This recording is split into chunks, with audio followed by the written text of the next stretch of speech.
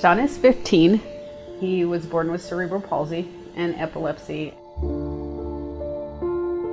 You know, there have been a lot of medical problems because of it, but these two hospitalizations that we've had here have been the worst. They have been the scariest.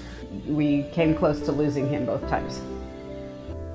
In December, he got pneumonia, and he got a fairly bad pneumonia. By the time that we got the ambulance to the house, he was pretty unresponsive, and we thought for sure we were going to lose him this time. And we live in Las Cruces, so both times the hospital in Las Cruces transferred us, asked us where we wanted to go, and you know, we said pretty much take us to Children's, please.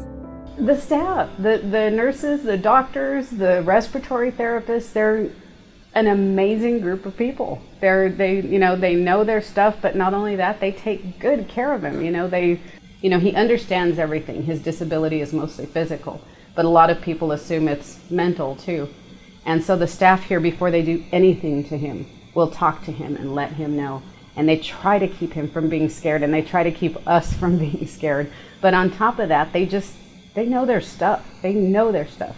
Shawn had to have an NJ tube put in, which is a tube that runs through your nose, down through your stomach, and into your intestines so that you can eat without actually putting anything into your stomach.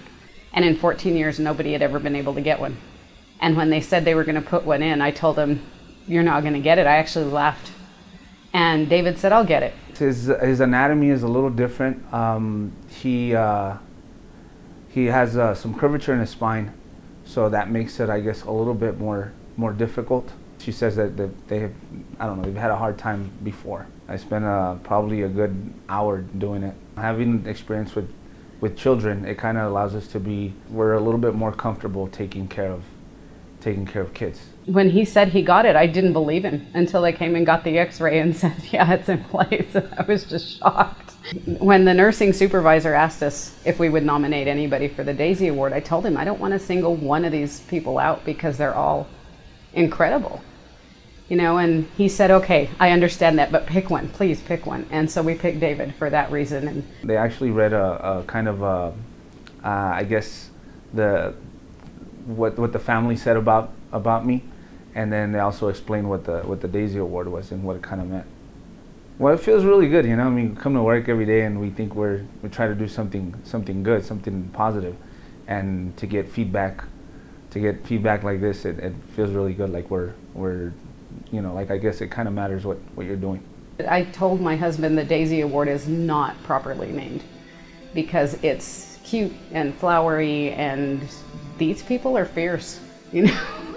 When they need to be fierce, they are fierce. They treat him gently when they have to, and when the need arises, they are in there and they know their stuff. Locally, I can't think of a more worthy cause. There are some really sick kids here. And the fact that we almost lost our son this time, we came very close to losing him. And these people brought him back to us. They really did. They brought him back to us, and they gave us back his smile. And if there's anything I can say, to encourage you, you're giving parents back their hearts. So this would be probably the best use of your money, is to give parents back their hearts.